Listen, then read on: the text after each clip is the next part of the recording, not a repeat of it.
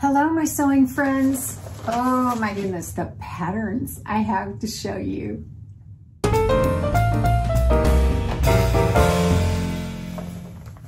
I'm Jen, and this is the sewing room where I bring all the new patterns. Even though I have a bunch, I do collect them, especially vintage ones. But I got some recently at the Joann's 4th of July sale. That's Independence Day here in the US. And 99 cents, simplicity. You know, that's hard to pass up, especially when you look at a new pattern and you think, I like that design, but I have a pattern that I could probably use to adapt to that. Probably, but for 99 cents, it's like, I don't want to go to the trouble. So yeah, maybe that's laziness on my part. I don't know. But anyway, I got a bunch of new patterns. So let me show you what I got.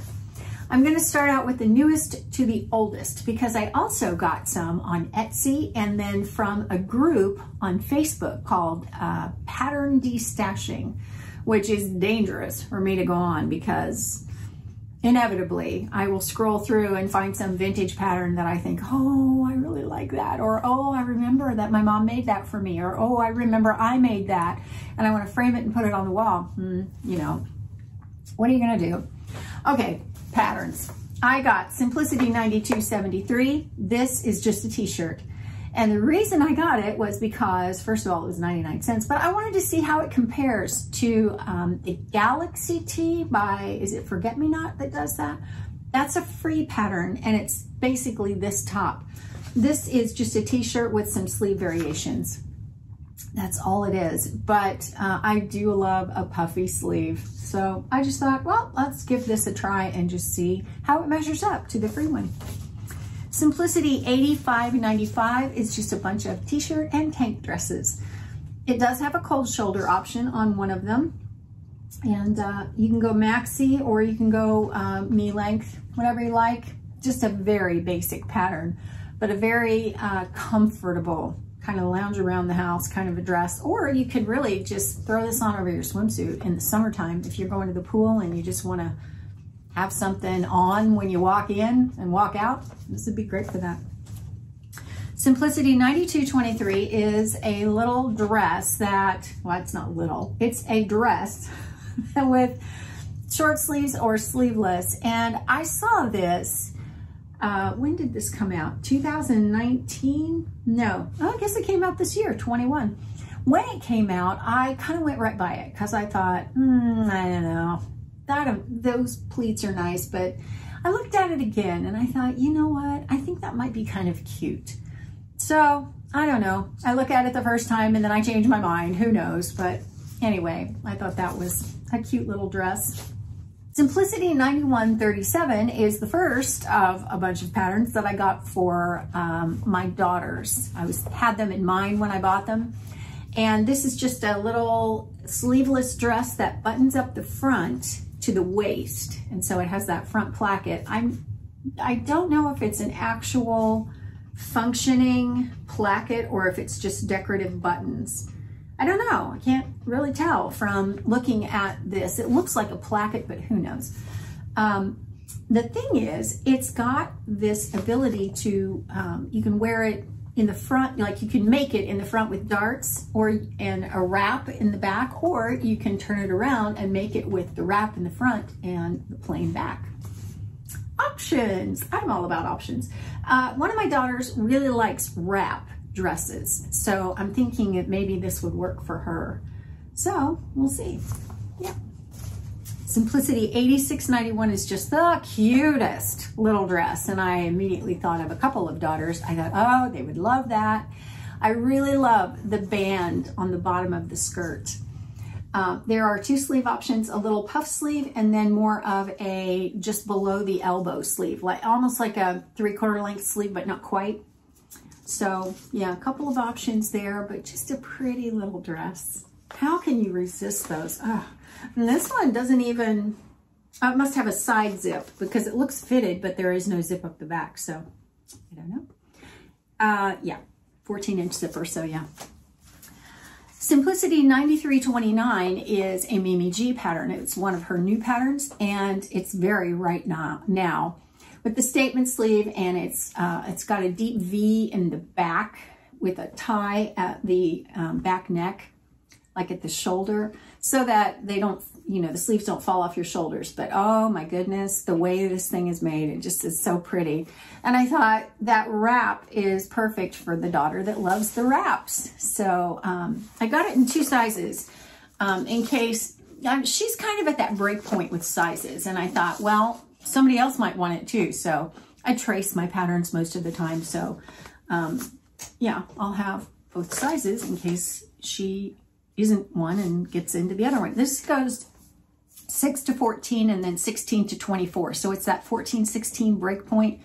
And that's right where she is usually. And to be honest, that's where I am too. And I wish they would like go to 6 to 16 and then like 14 to 24 or higher really would be nice. But yeah.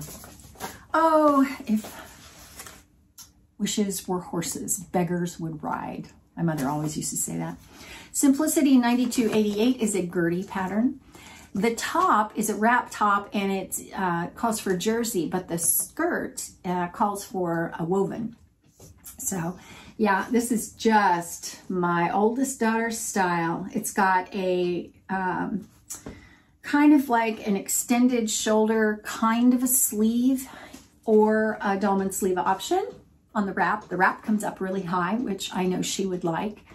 And so, yeah, I have heard that with this pattern, you do need to extend the bodice a little bit on the top because it may hit you right at your waist. If that's okay with you, that's fine. But the way this kind of pattern is designed, I think I would want it a little bit longer. So I may do that. Got 2 sizes on this one too, but you know what I did? I picked up 2 of the same size pattern. I meant to get 2 different ones like I did the other one, but oh well. I'll take it back and see if they'll trade me. Now I'm starting into the vintage reprints. This is from 1950s. It's a vintage reprint from Simplicity, $87.99, and it's just a nightgown. That's all. I always need a new nightgown pattern. My mom loves this style. I love this style. Yeah, it's just a nightgown.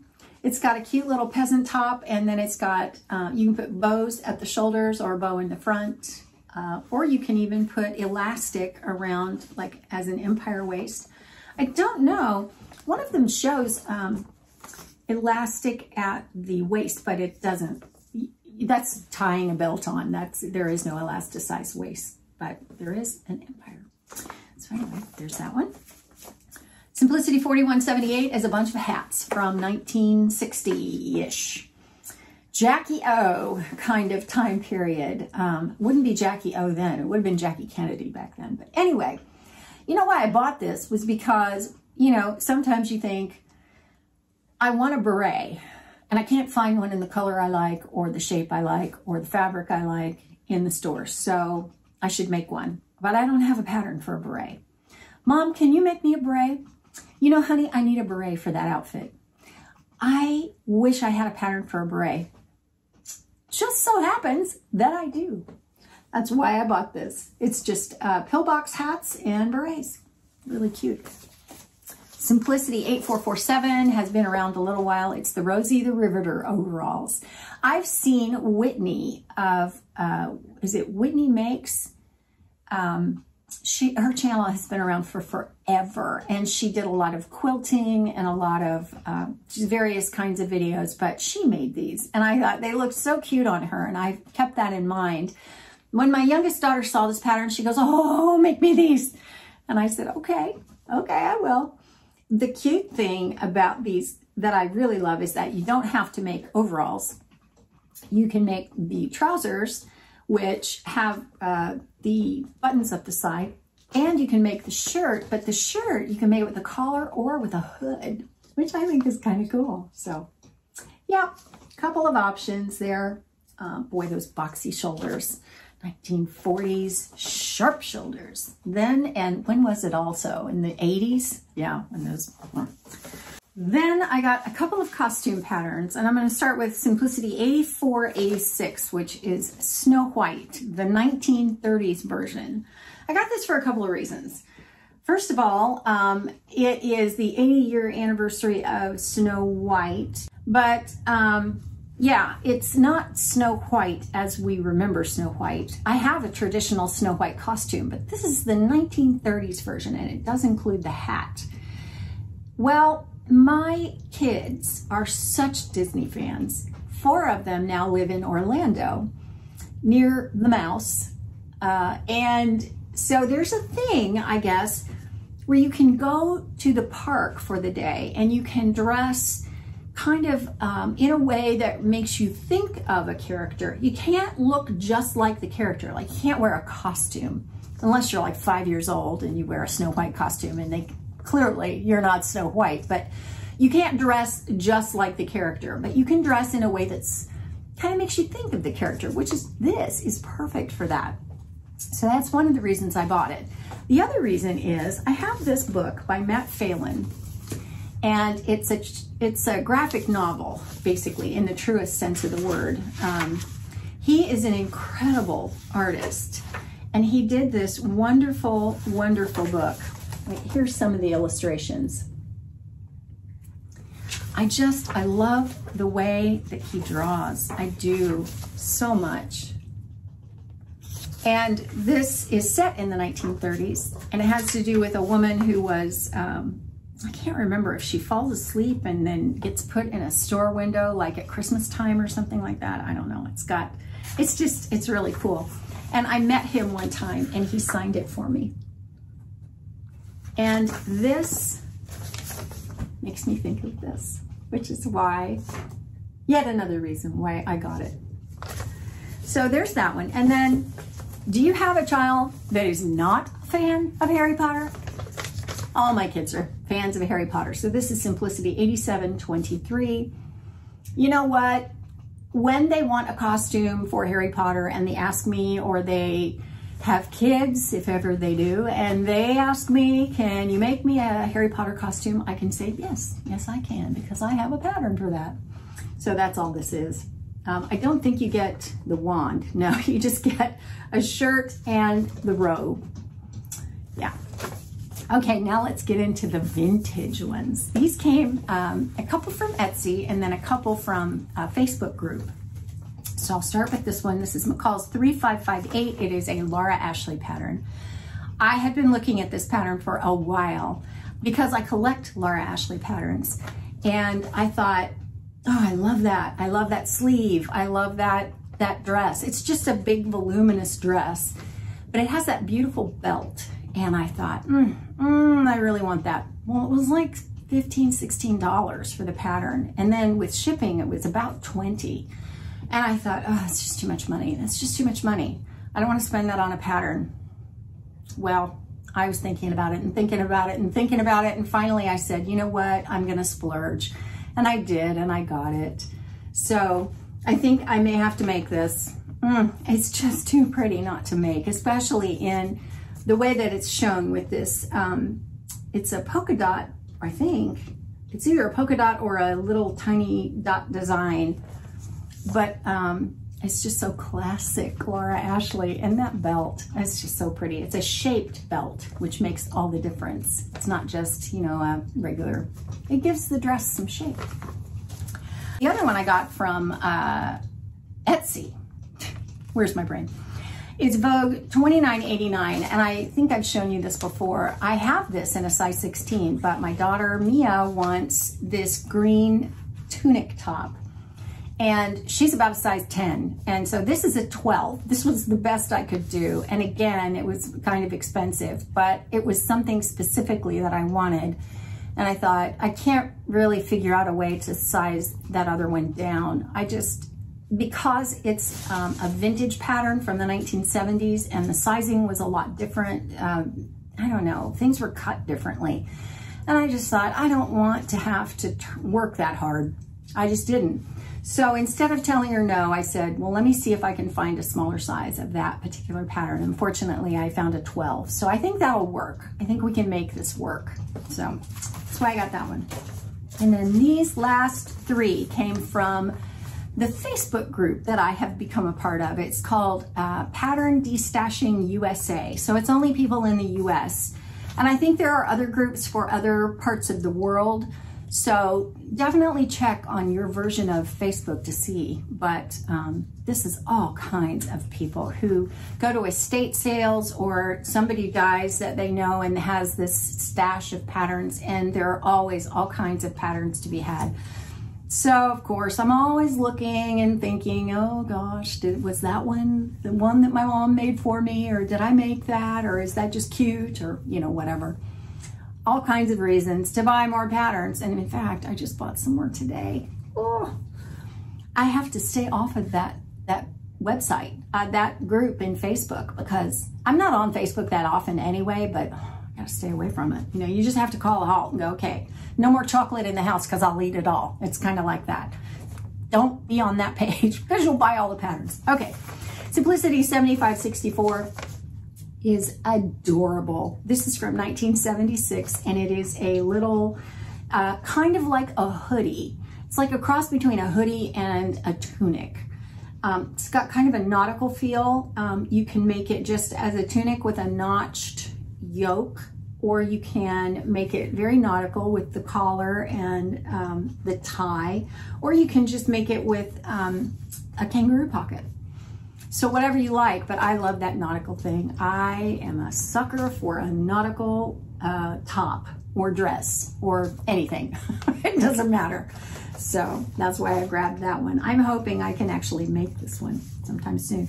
This is interesting because it doesn't call for knits. It's indicative of the time, but it says cotton types, denim, ticking, chino, polished cotton. You can do it in double knit, terry knit, velour, and lightweight wool. So I guess it does kind of reference knits a little bit, but pretty much it calls for wovens, which I'm fine with. I'm totally fine with that. Simplicity 6415 is a dress and a jacket from 1966. And the thing that grabbed me about this was that little jacket. The way it comes down, you know, and it has that little rounded collar. I just thought that was so cute. This pattern was a mess when I got it. Yeah, I've taped it all up and, you know, kind of tried to put it back together again, but it was a mess. The pattern itself isn't a mess, but the envelope was wrecked. I mean, it's torn up all over the place. So anyway, it's just a little shift dress underneath, which are a dime a dozen, but it's that jacket that I saw that I really liked. So I grabbed it, 1966. And the last one is Simplicity 8686. This is from 1970. And another little shift dress, but it's got the cutest little belt. This is kind of funny because, I mean, you know, can't I just put a belt on a modern shift dress? Of course I can. Would it be from 1970? In pretty good shape? No. And I'm a collector. So I am always gonna go for the, you know, the cool thing. And I don't know, these patterns on Facebook Marketplace were like $2 maybe. And you do pay for shipping. It's first class mail shipping. So it ends up being $5 or $6 for each one, but you know, for me, it's worth it. So the little Peter Pan collar on this, patch pockets, and that little belt is just adorable. So those are my patterns from my most recent trips to, gosh, Etsy, Facebook, and Joann's. If you've got any of these patterns, if you've made any of them, if you remember any of them, let me know. If you've posted on Instagram where you made them, I would love to see that. Or just describe them to me. I love that.